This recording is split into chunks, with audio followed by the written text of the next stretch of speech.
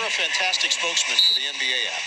Well, I mean, I just don't know how you can call yourself a fan and then not have that app.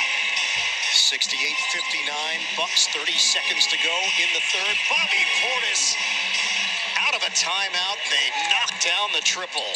Well, Giannis penetrates, draws Portis' defender, kicks it out. Interestingly now in the second half, Montrezl Harrell playing the backup center with Embiid out instead of Paul Reed, who played in the first half. But stay on the bench again, not productive. Just 7 points for the Philly reserves. 3 of 9 shooting. Maxey challenging, and he draws the foul with 9 seconds on the clock.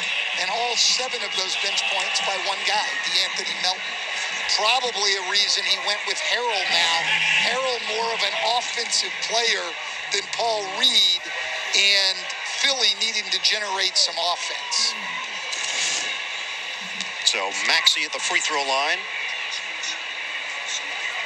Excellent free throw shooter, 87%. Sixers are down by 11. And this is where things got a little bit out of kilter. Third quarter against Boston the other night. The Celtics offense never waned. The Sixers had a drop-off in the second half and defensively as well.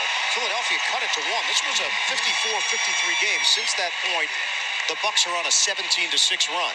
I really think as the season progresses, one of the ways Philly's going to improve, get the ball in Tyrese Maxey's hands more. 10-point game. Hill, the discard, and the deuce. Maxey hits the deck.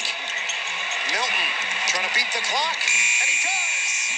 At the horn, D'Anthony Milton lays it in. Doc Rivers visibly frustrated with Hill being able to go. I mean, with Hill being able to go coast to coast, even though Melton gets it back at the other end. NBA on TNT.